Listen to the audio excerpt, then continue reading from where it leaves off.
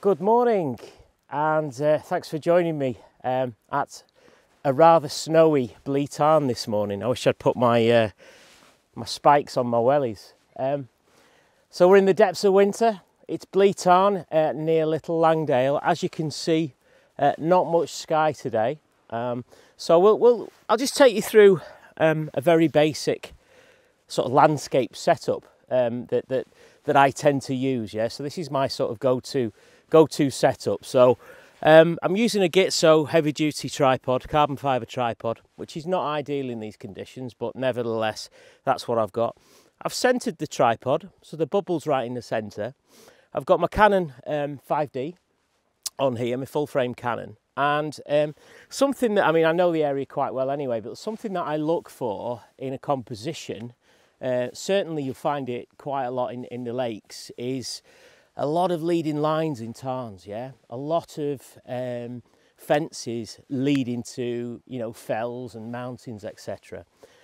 Usually, I mean, you could see the Langdales just poking through there now, and obviously once I've taken that picture, once I've processed it, I'll be able to bring those out quite a lot. But, so I've got the tripod set up, I've got Canon 5D there, ready to go. I've got it in live view. I've not done anything with this yet, but basically I'm going to just have a look at the exposure, okay? So I'm in live view. I'm going to take an exposure reading for the foreground, usually to around about a third of the scene. And I'm also, it would help if I'm in manual mode. I'm setting it to around about F13, something like that, because there's not a lot of background today. It's more foreground and midground, yeah? Usually, as I said, you can see the Langdales and you need a really, really large depth of field, you know, something like F16 and up for this location. But I'm going to take an exposure reading there, and I'm also going to take an exposure reading for the sky. So that's 2 stops above the foreground, okay? So that means that I need to filter. Okay, so I'm going to use some leaf filters. I'm going to use a soft grad of possibly a 9 grad, possibly a 6 grad soft.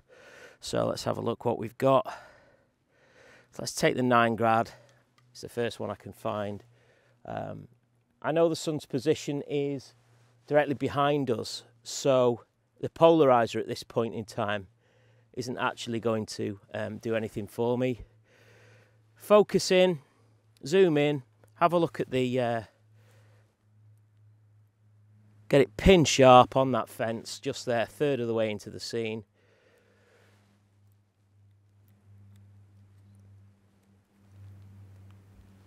Not got my shutter release, unfortunately, because I'm not doing a long exposure, so I've set it to a timed 2-second. And just take that. Okay. Little bit of a ring of mist around the top of that fell there, which is quite nice. Pity there's no structure in the sky, and there isn't because I'm trying to bring that out with the filter. So not to worry. We'll take one portrait as well now, just to make sure. Bring the camera over slightly, just to really accentuate that fence, which I really like. Make sure the filter's lined up. Again, focus in on the fence, as you can see. Make sure it's pin sharp, it is. So we're at F13, ISO 300 because it's just before sunrise. And that's what we get.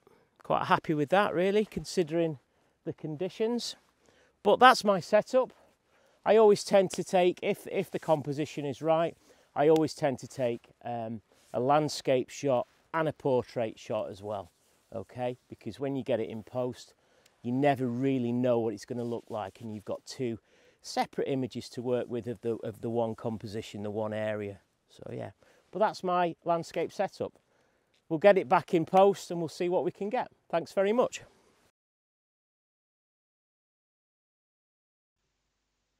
Thanks for watching. And please remember to subscribe to Chorley Photographic Society on YouTube.